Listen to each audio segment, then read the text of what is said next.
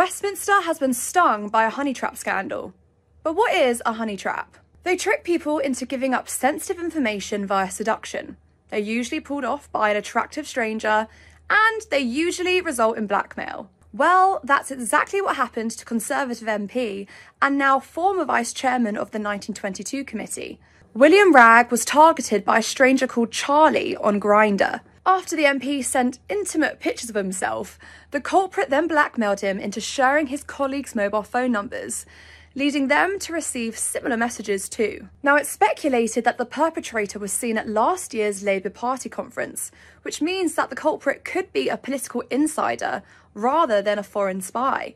Let us know your thoughts.